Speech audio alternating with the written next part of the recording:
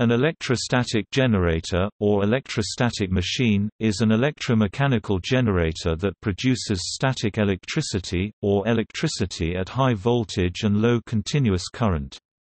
The knowledge of static electricity dates back to the earliest civilizations, but for millennia it remained merely an interesting and mystifying phenomenon, without a theory to explain its behavior and often confused with magnetism.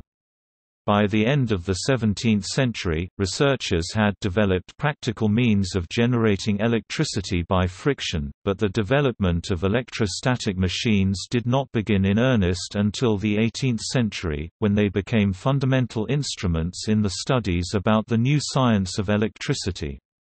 Electrostatic generators operate by using manual or other power to transform mechanical work into electric energy. Electrostatic generators develop electrostatic charges of opposite signs rendered to two conductors, using only electric forces, and work by using moving plates, drums, or belts to carry electric charge to a high-potential electrode. The charge is generated by one of two methods, either the triboelectric effect friction or electrostatic induction.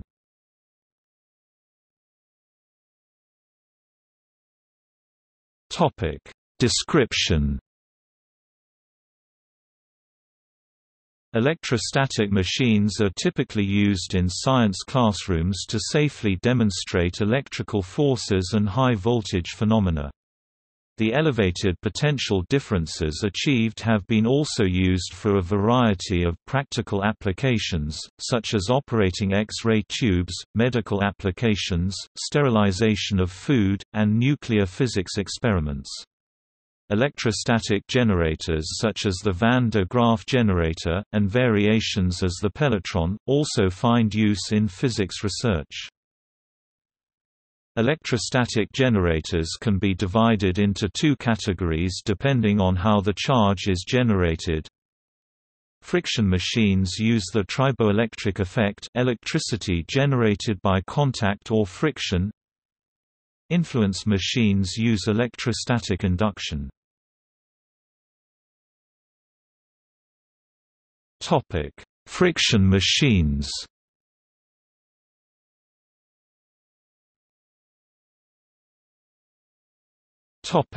History. The first electrostatic generators are called friction machines because of the friction in the generation process. A primitive form of frictional machine was invented around 1663 by Otto von Guericke, using a sulfur globe that could be rotated and rubbed by hand. It may not actually have been rotated during use and was not intended to produce electricity, rather cosmic virtues, but inspired many later machines that used rotating globes.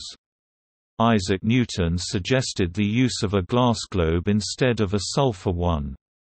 About 1706 Francis Hawksby improved the basic design, with his frictional electrical machine that enabled a glass sphere to be rotated rapidly against a woolen cloth. Generators were further advanced when, about 1730, Professor Georg Matthias Bose of Wittenberg added a collecting conductor, an insulated tube or cylinder supported on silk strings. Bose was the first to employ the prime conductor in such machines, this consisting of an iron rod held in the hand of a person whose body was insulated by standing on a block of resin. In 1746, William Watson's machine had a large wheel turning several glass globes, with a sword and a gun barrel suspended from silk cords for its prime conductors. Johann Heinrich Winkler, professor of physics at Leipzig, substituted a leather cushion for the hand. During 1746, Jan Ingenhousz invented electric machines made of plate glass. Experiments with the electric machine were largely aided by the discovery of the Leyden jar. This early form of the capacitor, with conductive coatings on either side of the glass, can accumulate a charge of electricity when connected with a source of electromotive force. The electric machine was soon further improved by Andreas Gordon, a Scotsman and professor at Erfurt, who substituted a glass cylinder in place of a glass globe, and by Giesing of Leipzig, who added a «rubber» consisting of a cushion of woolen material. The collector, consisting of a series of metal points, was added to the machine by Benjamin Wilson about 1746, and in 1762, John Canton of England, also the inventor of the first pithball electroscope, improved the efficiency of electric machines by sprinkling an amalgam of tin over the surface of the rubber. In 1768, Jesse Ramsden constructed a widely used version of a plate electrical generator. In 1783, Dutch scientist Martin van Marum of Haarlem designed a large electrostatic machine of high quality with glass discs 1.65 meters in diameter for his experiments. Capable of producing voltage with either polarity, it was built under his supervision by John Cuthbertson of Amsterdam the following year. The generator is currently on display at the Taylor's Museum in Haarlem. In 1785, N. Ruland constructed a silk-belted machine that rubbed two grounded tubes covered with hair fur.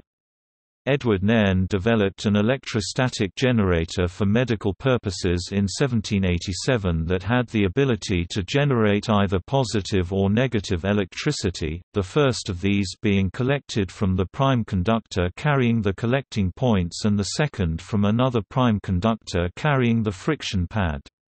The Winter machine possessed higher efficiency than earlier friction machines. In the 1830s, Georg Ohm possessed a machine similar to the Van Marum machine for his research, which is now at the Deutsches Museum, Munich, Germany. In 1840, the Woodward machine was developed by improving the 1768 Ramsden machine, placing the prime conductor above the discs.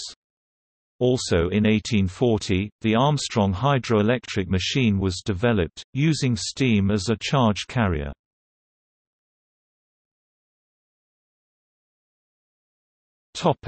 Friction operation. The presence of surface charge imbalance means that the objects will exhibit attractive or repulsive forces.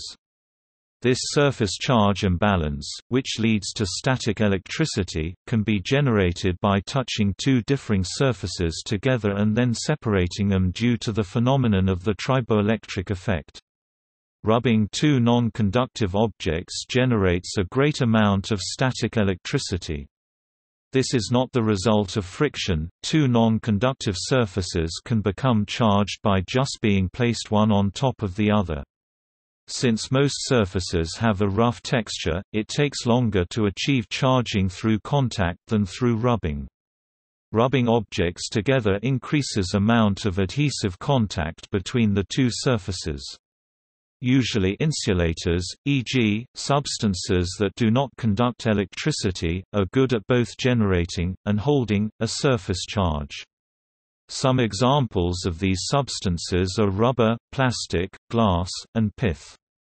Conductive objects in contact generate charge imbalance too, but retain the charges only if insulated. The charge that is transferred during contact electrification is stored on the surface of each object. Note that the presence of electric current does not detract from the electrostatic forces nor from the sparking, from the corona discharge, or other phenomena. Both phenomena can exist simultaneously in the same system.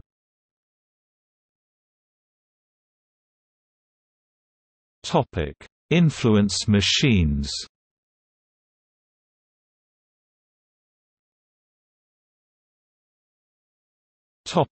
History. Frictional machines were, in time, gradually superseded by the second class of instrument mentioned above, namely, influence machines. These operate by electrostatic induction and convert mechanical work into electrostatic energy by the aid of a small initial charge which is continually being replenished and reinforced.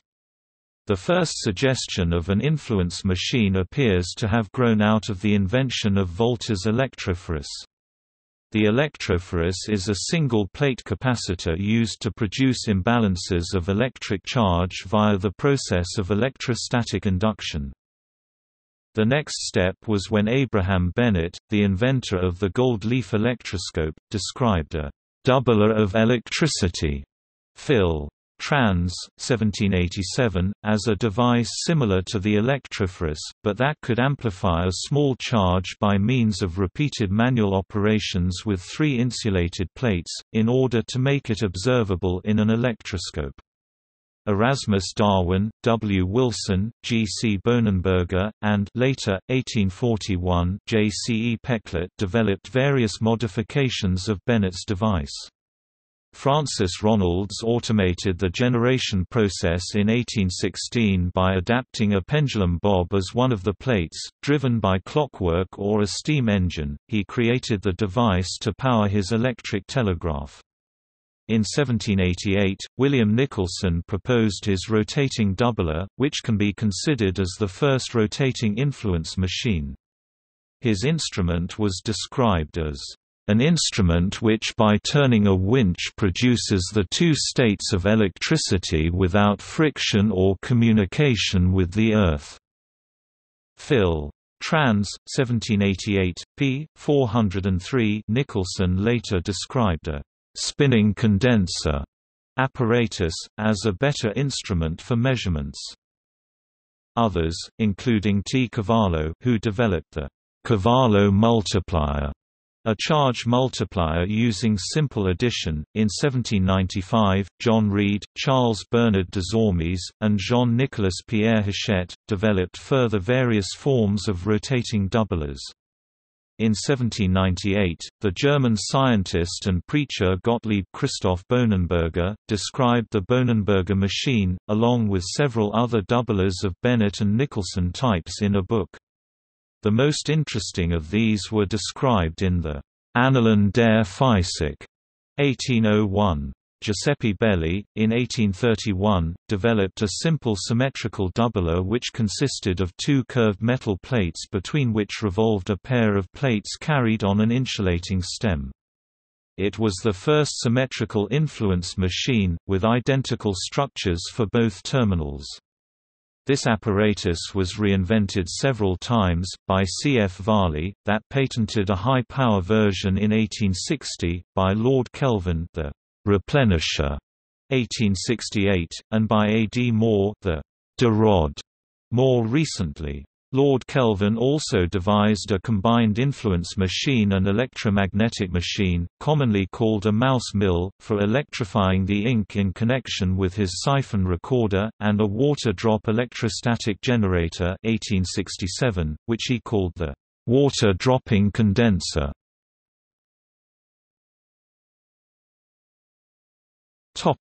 Holtz machine.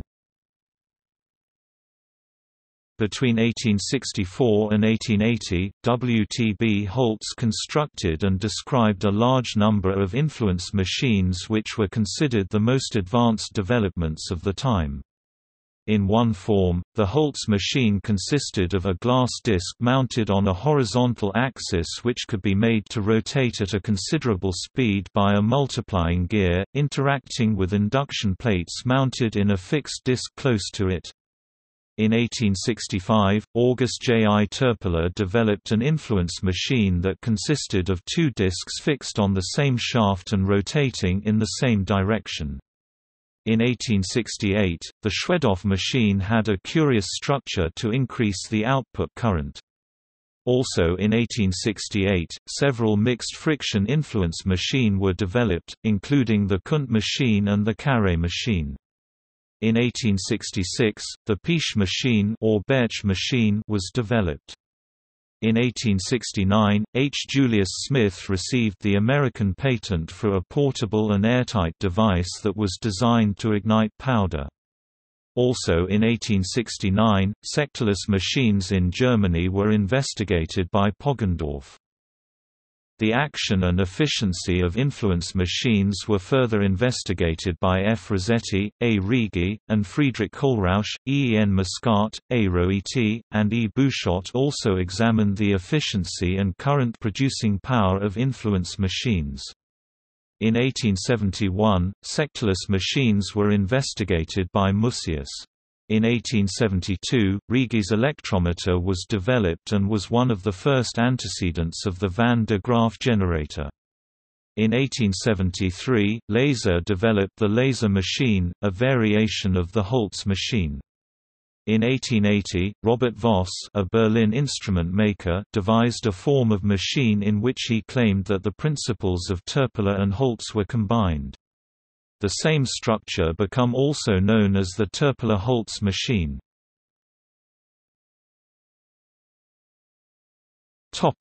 Wimshurst machine.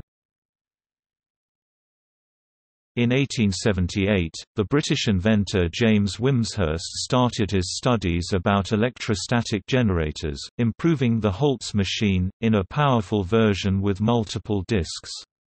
The classical Wimshurst machine, that became the most popular form of influence machine, was reported to the scientific community by 1883, although previous machines with very similar structures were previously described by Holtz and Musaeus. In 1885, one of the largest ever Wimshurst machines was built in England. It is now at the Chicago Museum of Science and Industry.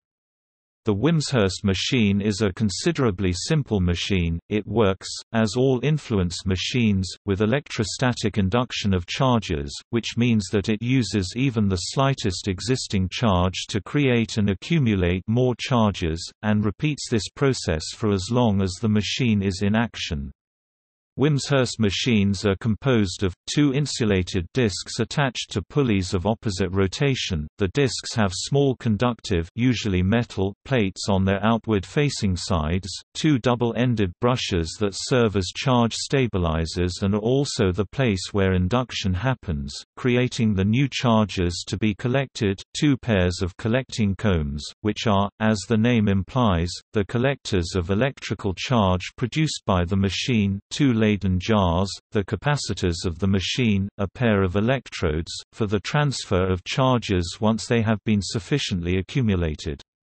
The simple structure and components of the Wimshurst machine make it a common choice for a homemade electrostatic experiment or demonstration. These characteristics were factors that contributed to its popularity. As previously mentioned, in 1887, Weinhold modified the laser machine with a system of vertical metal bar inductors with wooden cylinders close to the disc for avoiding polarity reversals. M. L. Lebesgue described the Lebesgue machine, that was essentially a simplified Voss machine, L'Electricien, April 1895, pp. 225–227. In 1893, Bonetti patented a machine with the structure of the Wimshurst machine, but without metal sectors in the discs. This machine is significantly more powerful than the sectored version, but it must usually be started with an externally applied charge.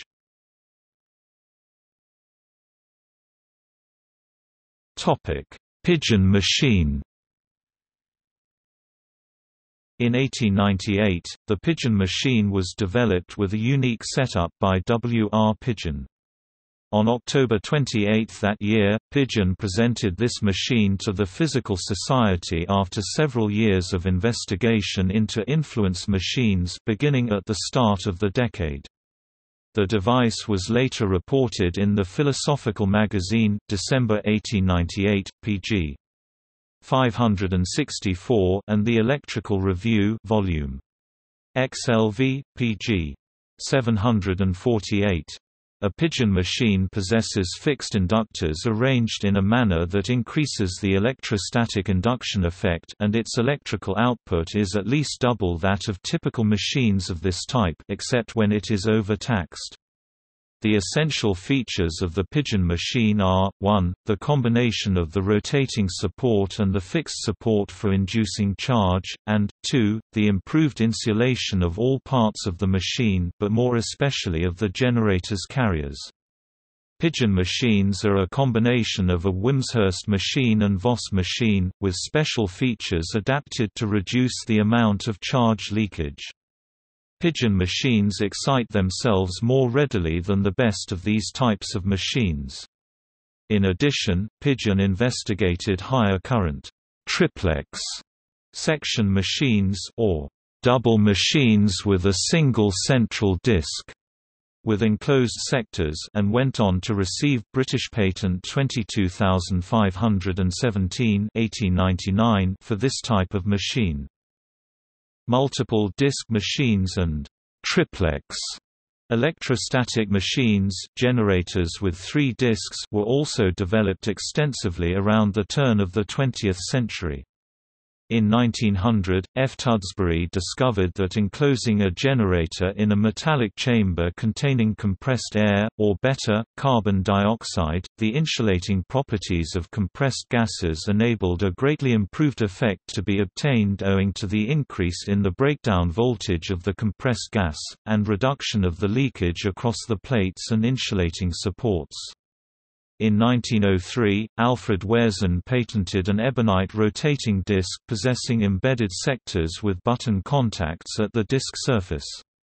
In 1907, Heinrich Wommelsdorf reported a variation of the Holtz machine using this disc and inductors embedded in celluloid plates, DE 154175 Wehrson machine. Wommelsdorf also developed several high-performance electrostatic generators, of which the best known were his condenser machines, 1920. These were single-disc machines, using discs with embedded sectors that were accessed at the edges.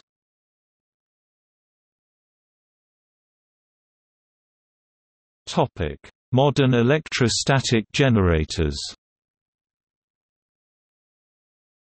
Electrostatic generators had a fundamental role in the investigations about the structure of matter, starting at the end of the 19th century. By the 1920s, it was evident that machines able to produce greater voltage were needed.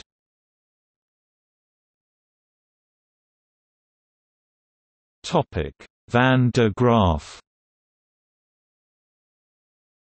The Van de Graaff generator was invented by American physicist Robert J. Van de Graaff in 1929 at MIT as a particle accelerator. The first model was demonstrated in October 1929. In the Van de Graaff machine, an insulating belt transports electric charge to the interior of an insulated hollow metal high-voltage terminal, where it is transferred to the terminal by a comb of metal points. The advantage of the design was that since there was no electric field in the interior of the terminal, the charge on the belt could continue to be discharged onto the terminal regardless of how high the voltage on the terminal was. Thus the only limit to the voltage on the machine is ionization of the air next to the terminal. This occurs when the electric field at the terminal exceeds the dielectric strength of air, about 30 kV per centimeter. Since the highest electric field is produced at sharp points and edges, the terminal is made in the form of a smooth hollow sphere. The larger the diameter, the higher the voltage attained. The first machine used a silk ribbon bought at a 5 and dime store as the charge transport belt. In 1931 a version able to produce 1 million volts was described in a patent disclosure. The Van de Graaff generator was a successful particle accelerator, producing the highest energies until the late 1930s when the cyclotron superseded it. The voltage on open-air Van de Graaff machines is limited to a few million volts by air breakdown. Higher voltages, up to about 25 MV, were achieved by enclosing the generator inside a tank of pressurized insulating gas. This type of Van de Graaff particle accelerator is still used in medicine and research. Other variations were also invented for physics research, such as the pelletron, that uses a chain with alternating insulating and conducting links for charge transport. Small van de Graaff generators are commonly used in science museums and science education to demonstrate the principles of static electricity. A popular demonstration is to have a person touch the high-voltage terminal while standing on an insulated support. The high voltage charges the person's hair, causing the strands to stand out from the head.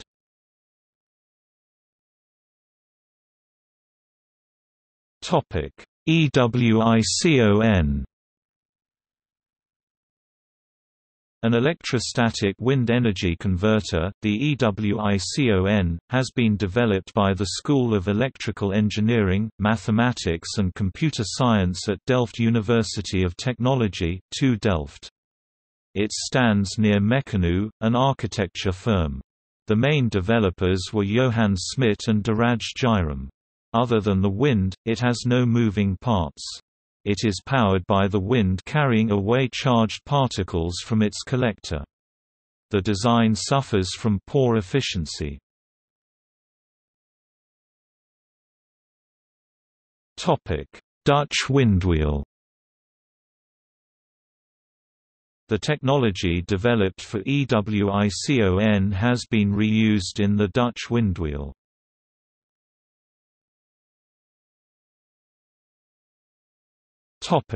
Fringe science and devices. These generators have been used, sometimes inappropriately and with some controversy, to support various fringe science investigations. In 1911, George Samuel Pigott received a patent for a compact double machine enclosed within a pressurized box for his experiments concerning radiotelegraphy and anti-gravity. Much later, in the 1960s, a machine known as Testatika was built by German engineer, Paul Suisse Baumann, and promoted by a Swiss community, the Methernathans. Testatika is an electromagnetic generator based on the 1898 Pidgeon electrostatic machine, said to produce free energy available directly from the environment.